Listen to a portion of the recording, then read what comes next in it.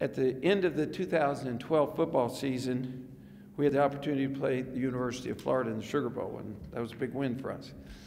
But the University of Florida took a bigger hit a couple of months earlier when we recruited Dr. Behrman, Andrea Behrman, and some of her colleagues, and convinced them to believe in us at the University of Louisville and to leave the University of Florida and join Susie and Scott and our world-class spinal cord injury program here.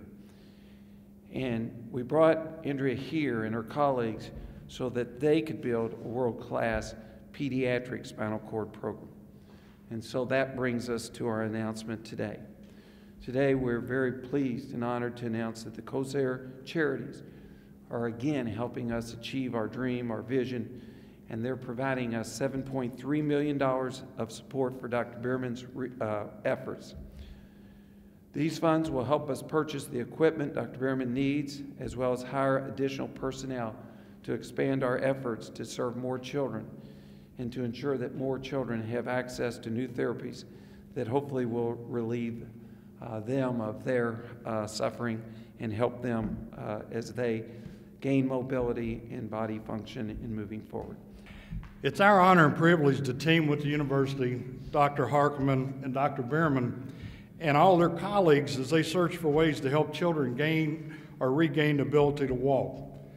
For 90 years, the University of Louisville and Kosair Charities have worked side by side improving the lives of children in the community. The university has been our primary partner in meeting the health and wellness needs of Kosair kids. Within a 3-year period, babies, literally, who have spinal cord injury, a severed spinal cord, crawling around on the floor with their elbows. That's the only way they can navigate, and then walking with this training. Who would have ever thought that the spinal cord has a memory of its own? It's an amazing discovery. And for over 10 to 15 years, we've had this program burgeoning here at the University of Louisville under Dr. Whittemore's and Dr. Harkeman's leadership. And now, as both Jim and Jerry have mentioned, we've got a new rising star. Well, she's already a star in this field. It's just that now she's a star here at the University of Louisville. We're going to create a hub for delivery of locomotor training to children with paralysis, a hub for training of physical therapists, occupational therapists, physicians, and scientists around this agenda. And we're also going to conduct the cutting-edge research, which lays the foundation for clinical decision-making and transfer and development of new therapies into the clinic. It's true what they say. It's possible here in Louisville. We are in the right place with amazing support from Kosair, the University of Louisville, and this community. We would not be here today without the experience of Jamie Bartolini and her son, Kyle. Jamie contacted us about 8 years ago after her then very young son, Kyle, experienced a devastating spinal cord injury, leaving him paralyzed from the chest down.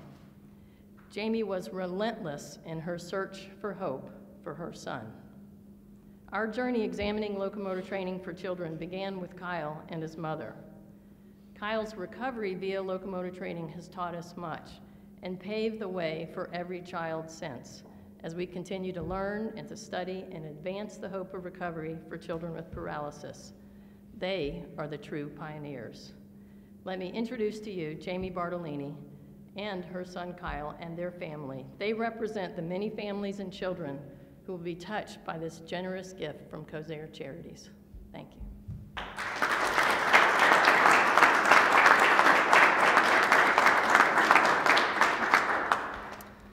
Well, thank you so much for having me here today.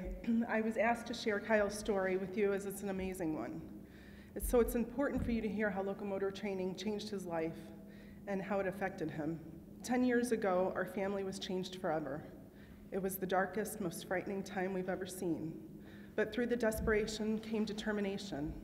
10 years ago, our sweet little 3-year-old boy was paralyzed. We were told he'd never walk, sit up, use his hands, or possibly breathe without a ventilator. We were devastated and grieving. We had to mourn the loss of our son and what he was, and we had to get to know him all over again. He was different and unfamiliar. He wasn't carefree, mischievous, and fearless. Instead, he was confused and afraid of everything. Months of many surgeries, therapy, and hospitalization was in store for our precious 3-year-old. Little did we know months would turn into years, consisting of more surgeries and extensive therapy. Therapy that would take us 1,000 miles from home. Therapy that would ask so much of a little boy. And therapy that would change his life forever. A year and a half after his injury, we learned of locomotor training and found Dr. Behrman. I begged her to see Kyle. She wasn't quite sure how his body would respond to training as he was only 4 years old, but she was willing to try. He was accepted to be a part of a research study at University of Florida, where he attended locomotor training 5 days a week, 2 hours a day for 4 months. Along with training, he had physical therapy twice a week, respiratory therapy once a week, and many tests to help Dr. Behrman and her team learn more about how such a young spinal cord responds to training. Some of these tests were a bit painful and many times scary, but I reminded Kyle that others would benefit from what he was doing. He was so brave and he did everything they asked.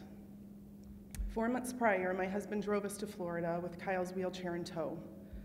When he returned to pick us up 4 months later, Kyle walked out to meet his daddy in the parking lot. I remember Kyle and I were so excited to show Dad what he had learned. My husband couldn't believe his eyes and realized that all the time apart was worth it. Kyle continues to amaze us every day. Summer of 2012, he started walking with crutches, 9 years after his injury. The physical changes in Kyle have been tremendous, but we noticed far more than walking. Kyle's self-esteem and confidence skyrocketed. He wasn't afraid anymore. He took chances, and he was proud of himself, and he was way more independent. It never crossed our mind that his whole being would be affected. The changes were astounding. Locomotor training has offered Kyle more options. He uses his wheelchair for long distances, his crutches at home for shorter distances, his walker to get dressed and to play one of his favorite games, ping pong. Kyle enjoys sports of all kinds. He's an avid paintballer, an excellent student, a hunter that will shoot anything he can mount on the wall, a loyal friend and brother, and an amazing son. Locomotor training has played a huge part in shaping who he is today. Kyle was hesitant, though, to start training in Kentucky. He'd been visiting University of Florida for 8 years and was afraid of the change. Gainesville, Florida had become our home away from home. From the trainers at UF to the staff and volunteers at Ronald McDonald House, we had roots there. He was afraid of the move, but I reminded him that Andrea, Dina, and Shelley were leaving everything they knew behind to pursue this. Louisville must have something special to offer if all 3 women were willing to uproot their families, sell their homes, and totally disrupt their lives. The first time I came to Kentucky, though, I got it.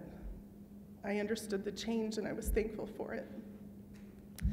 I see why they came here, and I'm excited to see how this program grows and how children are affected by the move of these 3 brave women. Just this summer, we had the pleasure of staying at Ronald McDonald House here in Louisville, and we stayed with other kids that were going through locomotor training. We all became fast friends and rejoiced in each other's victories. We had dinner together every night and couldn't wait to hear what happened in therapy that day. We shared helpful tips, went on outings together, but mostly understood. We understood the struggle of dealing with children living with paralysis. We all still keep in contact, and I love hearing how the kids have adjusted after being home. Knowing that my son played a part in their child's recovery is truly heartwarming. Dr. Behrman, thank you for taking a chance on Kyle so many years ago. Your dedication to recovery through locomotor training has helped him become the strong, confident, well-rounded young man he is today. I appreciate you more than words, and it's been an honor sharing this journey with you. One thing that's weighed heavy on my heart, though, since we started all this, is that all the kids that were stuck in their chairs. I often think about the kids that could be up walking if given a chance. Well, times are changing thanks to Kosair's and University of Louisville. Your generous gift will touch many children and give them the same opportunity that Kyle had so many years ago, an opportunity to get stronger, to get out of their chairs, and to become more confident. Thank you from a mom that's been there. But more importantly, thank you from the moms to follow. Your amazing gift will make a difference that will impact kids living with paralysis one step at a time.